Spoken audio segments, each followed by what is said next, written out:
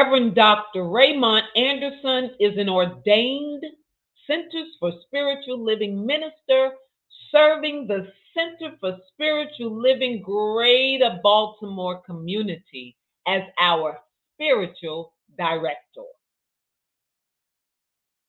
As a lifelong learner with a passion for self-development, personal transformation, transmutation, and transfiguration, he has frequently been referred to as a Renaissance man and visionary New Thought leader who makes complex metaphysical concepts readily understandable and applicable. His mission is to live, move, and be an active member of society who serves to educate, elucidate, and emancipate people and communities to awaken and empower themselves. ACTIVE is an acronym that stands for authentic, compassionate, transparent, inspired, vibrant, and empowered. And he continues to live his bliss as a teacher, minister, author, workshop and seminar facilitator, visual artist, ASL interpreter, and ASL performing artist, mentor, father, grandfather, and more. I give you Reverend Dr. Ray.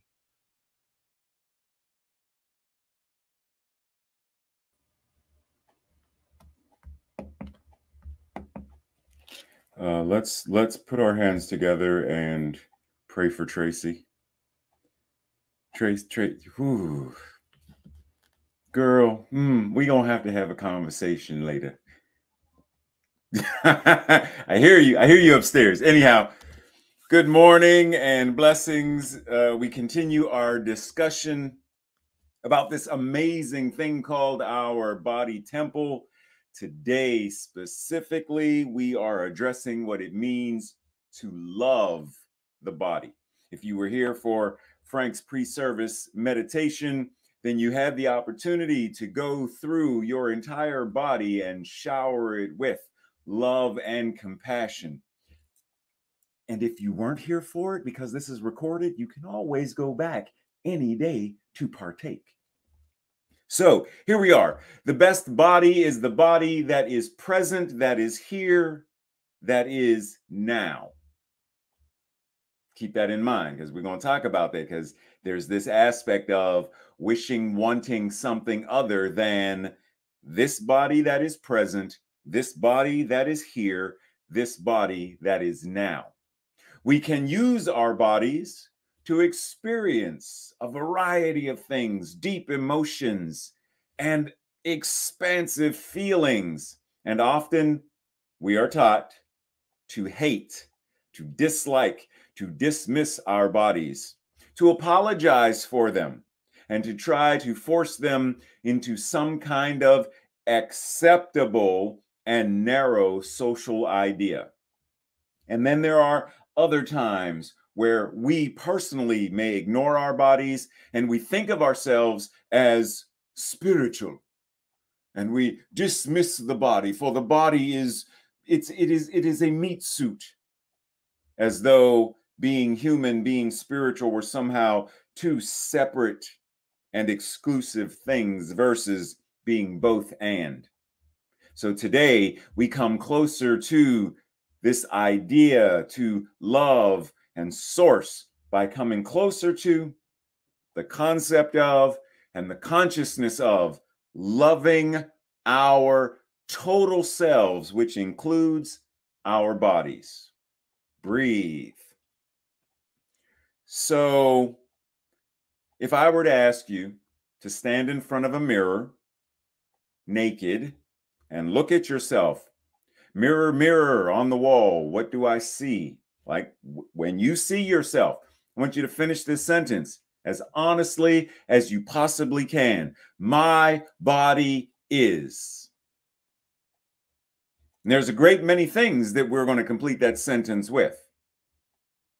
Be present to however you answer that, especially if you notice condemnation and judgment criticism. My body is. Be present to that and ask yourself, where does that come from? Is that because there's some idea of my body's not perfect based upon that magazine's image on the cover, or that magazine, or that cultural concept? My body is. Or do you start off with, my body is perfect, it's whole, it is complete, period. No explanation needed, no apology needed. My body is the very temple of the divine. My body is. I strongly encourage you to engage in this practice every day. Stand in front of the mirror and say, my body is, until you get to the place of gratitude, of appreciation, of love. My body is. My body is. My body is. My body is. My body is. My body is the embodiment of the divine expressing as this human form. My body is sacred. It is holy. And I am grateful. Practice it until that becomes your mantra. India Ari says, my body is beautiful and sacred, and I am going to celebrate it. Are you willing to do that? Are you in a readily available state of, yes, my body is beautiful, just as it is right now. I need not change anything. My body is sacred because that which God is, that which spirit is, can only be sacred. And I celebrate that right now. Breathe. Because I know for many of us, that's a, it's not what I was taught. But there's things I want to change. Love handles. There's that thing. And we criticize ourselves and we judge ourselves. You know, if my nose was a little thinner, you know, if I had some liposuction, you don't put liposuction in. If I had some what I don't even know what that is. What did you put in your lips? What is that stuff they make pouty lips, right? Like we always want to judge and compare ourselves versus who do you choose to see when you see you in the mirror? How do you choose to see yourself? I don't care what Vanity Fair magazine says. I don't care what Elle magazine says. I don't care what People's 100 sexiest. I don't care what any of them say. I don't care about the models on the runway. I don't care about the bodybuilding competitions and Miss America and Mr. America. I don't care about any of those. What I care about is, how do you choose to see yourself? You get to choose. What thoughts and beliefs do you hold that are impacting how you see yourself? Be mindful where those thoughts come from. None of us are born showing up and saying, wow, look at me. I got all this baby fat. You know, Mom, I probably shouldn't eat that extra serving of strained carrots because, you know, I'm watching my weight. None of us do that. We are conditioned and we are trained to become people who shame our bodies. We are conditioned and trained to compare ourselves with others based upon some cultural and societal idea of perfection, the perfect look, the sexy look, the healthy look, whatever that is. There was a great episode of the Red Table Talk with the Smith family, Jada, Gammy, and Willow, and their guest was Queen Latifah.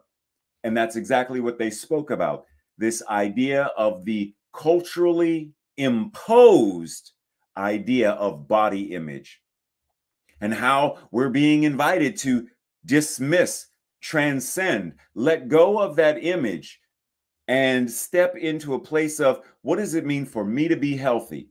What does it mean for me to be happy? Now, that may mean making certain changes to diet, to exercise, or whatever. That's all well and good. That's an individual thing for us to step into. But the idea is, am I doing that from a place of judgment or from a place of self-love?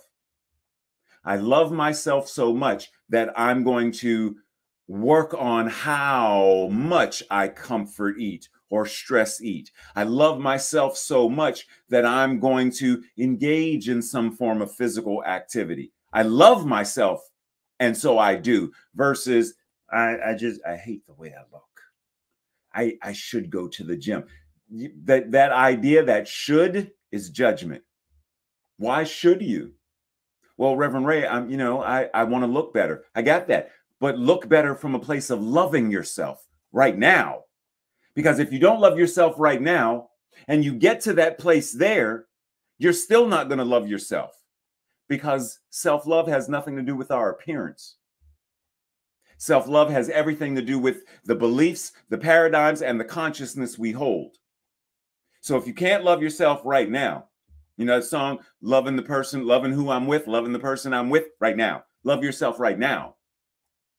Not then. Well, I'll be happy when I retire. No, if you can't be happy now, you're not going to be happy when you retire. Well, I'll be happy when I weigh 100 and blah, blah pounds. If you're not happy now, you're not going to be happy then. If you're not happy now as a single person, you're not going to be happy as a person in a relationship. Love yourself. Be happy with where you are, who you are, and how you are right now. You get to choose to create the image from within outward. Doesn't matter what other people think or say. Doesn't matter. Not my circus, not my monkeys. I'm staying in my lane. How do you view yourself? Breathe. Because once again, I'm asking a lot of us right now, I'm asking us to completely tear down the wall of separation that has been built around us from the day we were born, actually before then, from before, that has been training us and conditioning us to not like ourselves or love ourselves. Breathe. Ernest Holmes says, the body is the house in which, for the present, you are living and you are being invited. You need to keep it in good repair. And note, he starts off with a right mental attitude, meaning an effective, a life-affirming mental attitude and experiences and around people. Your body is entitled to your respect. Breathe. Because that's a lot. Your body is entitled to your respect. Your body is entitled to your love, your honoring of it, your reverence for it. Self-love, your own regard for your well-being and happiness. A state of appreciation and gratitude for yourself that grows from the actions within, because all actions, all external actions start within, that support our physical, psychological, emotional, spiritual growth and well-being. Self-love. Breathe. Because once again, I know we're pushing up against that cultural wall. Well, if the Berlin Wall can come down, so can this. Breathe. Holmes also says, there is a cosmic or divine pattern at the center of every organ of the physical body. Our body is some part of the body of God. It is a manifestation of the Supreme Spirit. See, without that template, without that divine pattern, there could be no us.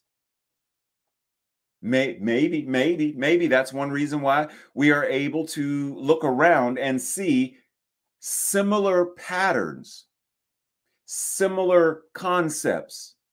Have you ever seen the photos of, they'll show tree branches and roots and the lungs and the brachial system within the lung, and they look like the branches.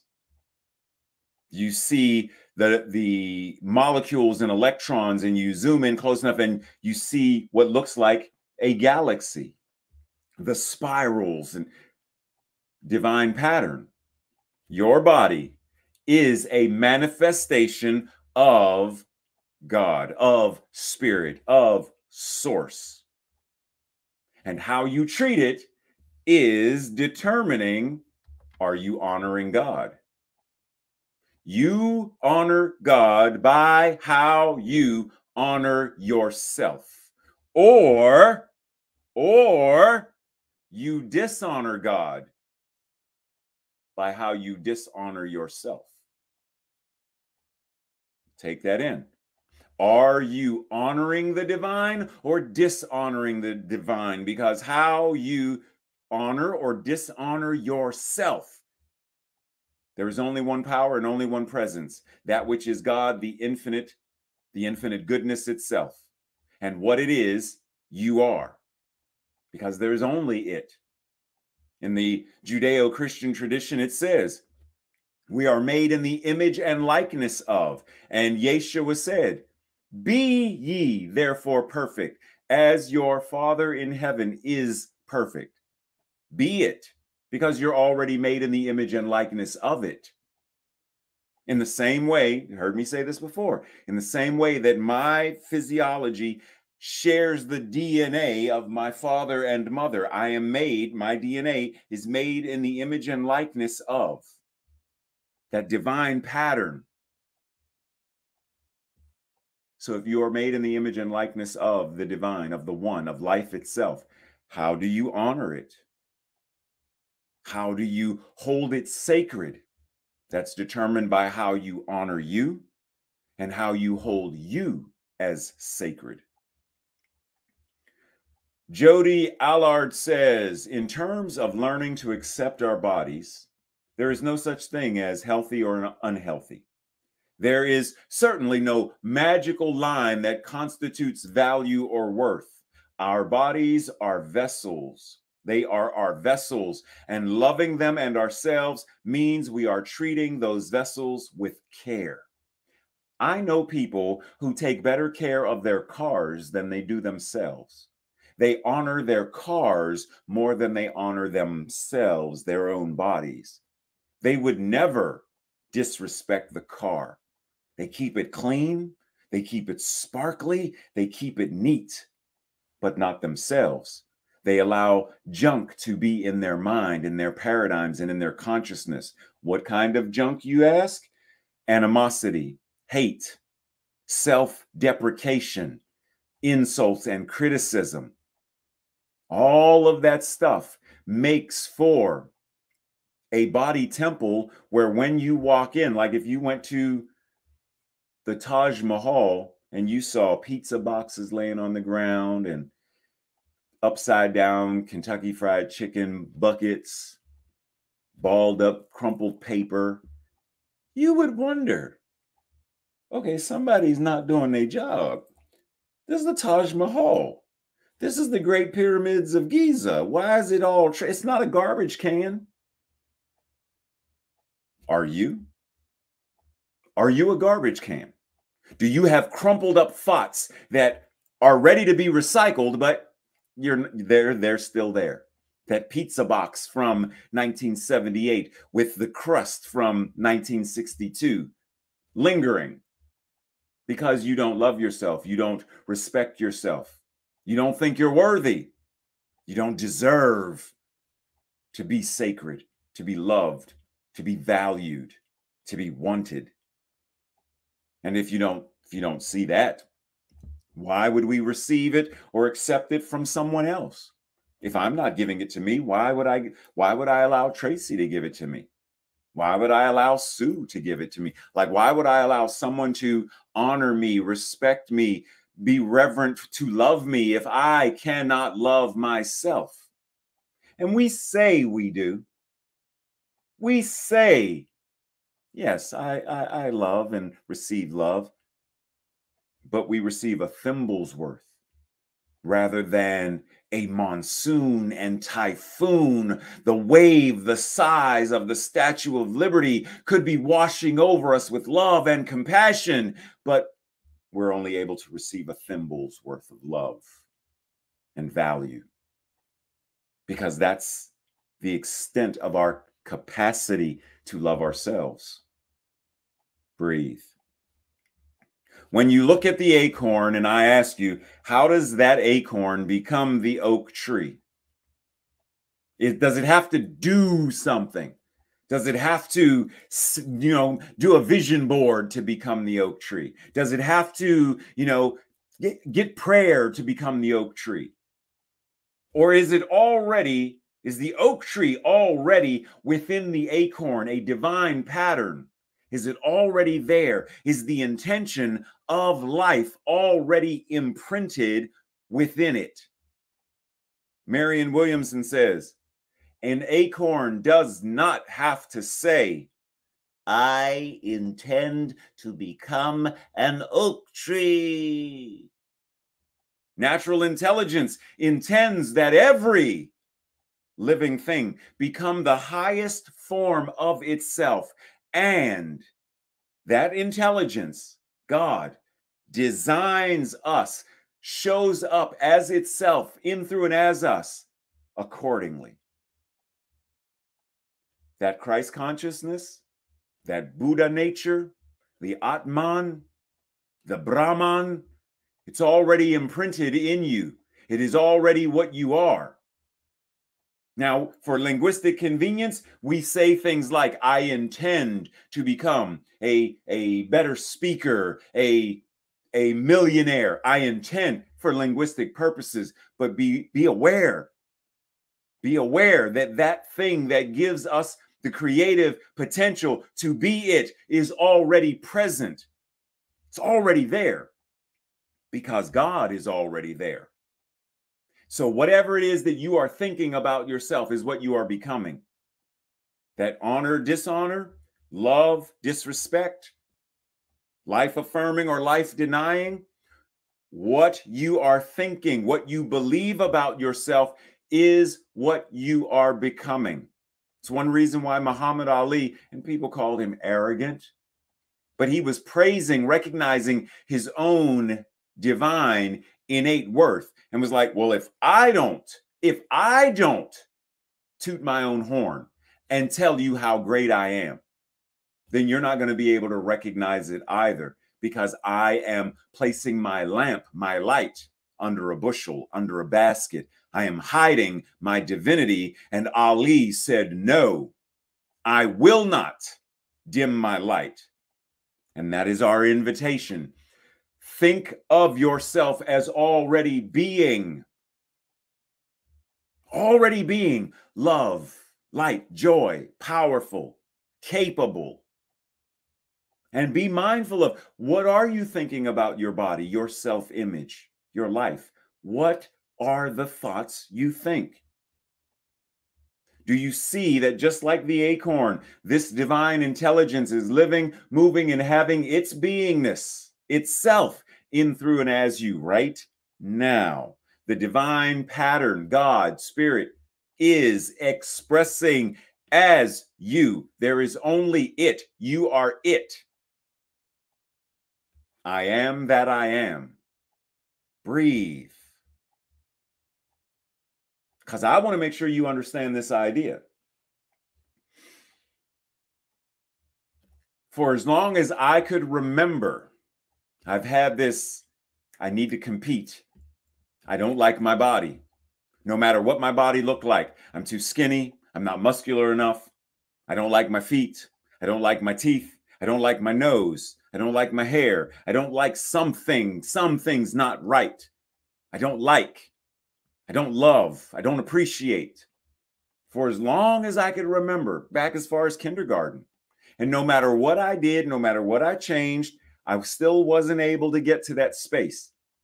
And even when I, used to model and all kind of stuff in theater, still didn't matter. Did not love. Now I would say it. Oh, I was really good at telling the Pinocchio. You know what I mean by that? Yeah, I was good at lying. Liar, liar, pants on fire. I was excellent at it. And anyone, you could go back and ask people, tell me about Ray. Oh, Ray was confident. And Ray was good at faking the funk. Until fast forward years later, Ray goes up to, 300 and some pounds and depression and a whole bunch of stuff. And I get to this place of, it's time. I'm ready to love myself. This whole body dysmorphia idea, I'm ready to love myself. And so at 300 and whatever pounds, how do I love myself? Forgive myself. Go back through all family trauma, all of that stuff. Bring it present. Love myself. Forgive myself. Love my family. Forgive my family. Go do the spiritual work. And when I got there, then a different form of energy came about me. A different form of showing up came about me. Because this idea of losing weight or whatever that is, it's not about that. It's never about that. It's about showing up as our total selves. That's why we talk about the mental equivalent.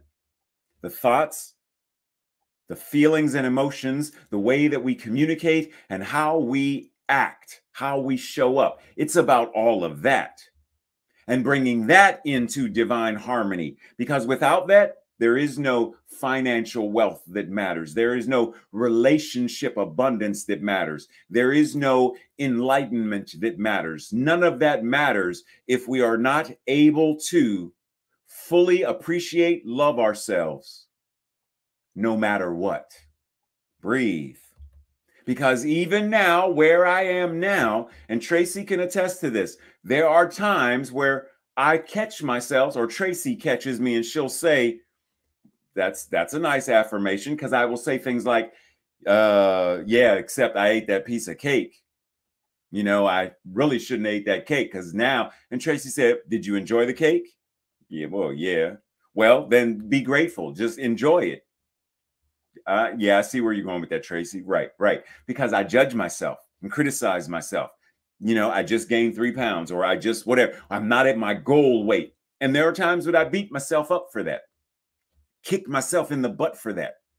And then, either Tracy being an excellent accountability partner, or there's times in meditation that I remind myself, dude, slow down, love yourself, appreciate yourself. My therapist brings it up pretty often. How's the body dysmorphia idea? How are you feeling about yourself? And where I am now, even while still working on this,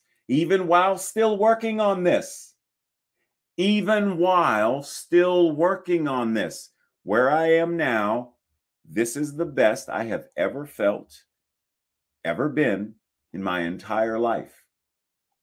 So even when I was whatever, 180 pounds and, fit, tone, and muscular, and I'm not that right now, I love myself more now than I did then. When I modeled, I love myself more now than I did then. I appreciate myself far more. So recognize that this is a journey that we are all on. And as Sonia Renee Taylor says, concepts like self-acceptance and body neutrality are not without value.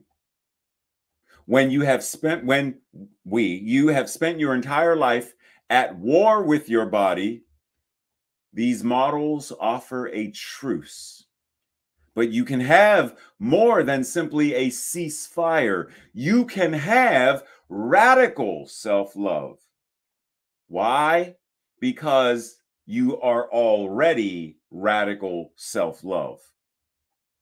That's why Audre Lorde Taylor says, my self-care, my radical self-care is an act of political warfare. Political, why? Because the quote unquote cultural politics, the body politics say that you are supposed to be X size why, whatever, and look a certain way. I will not abide by that paradigm. Radical self-love is our invitation. Breathe. This week's journaling practice, spiritual practices. What messages do you send to your body? Your body is listening to everything you're sending it, everything you're thinking about it. Are they loving messages? Are they harmful messages? In what ways have you divorced yourself from your body? You have somehow told your body that it is second rate. What ideas have you had about your body that are from culture or family or some other thing? Where can you identify where those ideas came from? And do you agree with them? How long have you agreed with it? Are you ready to let them go and no longer agree with them?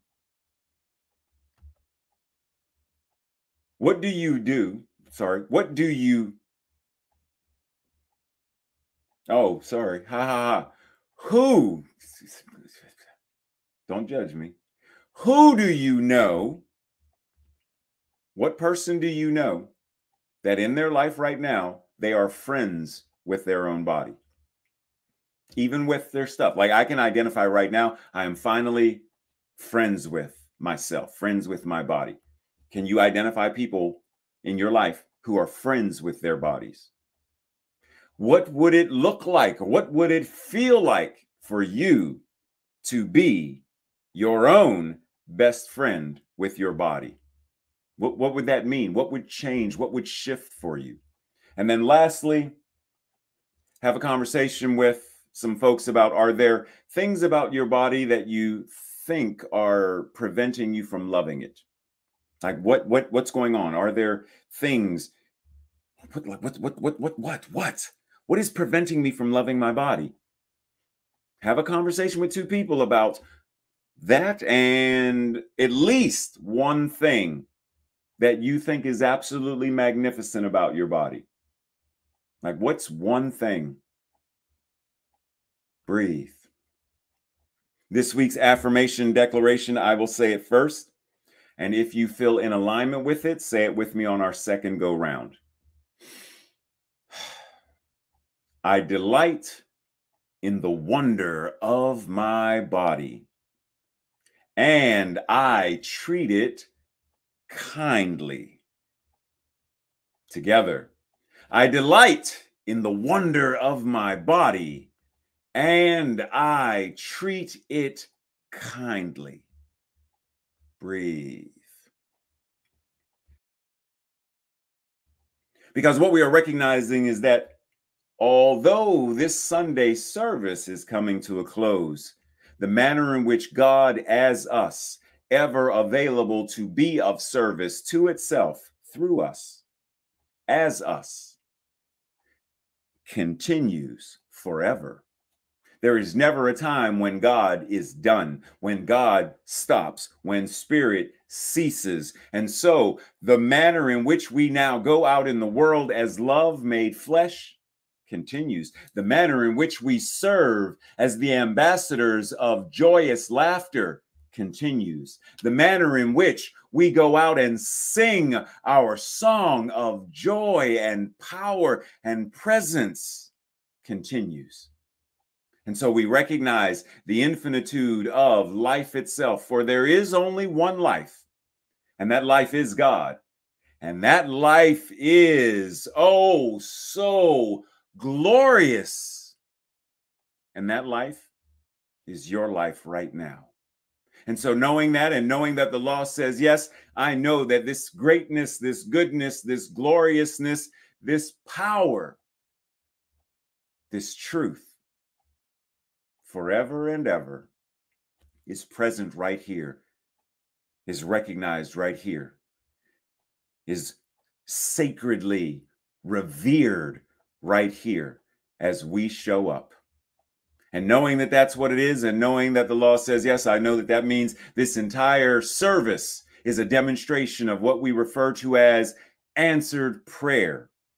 Each one of us is the demonstration of our prayers answered. And so let's go out and be the very demonstration of what we know. Prayer works. That is fact. That is truth. And so it is. Namaste, blessings, much love.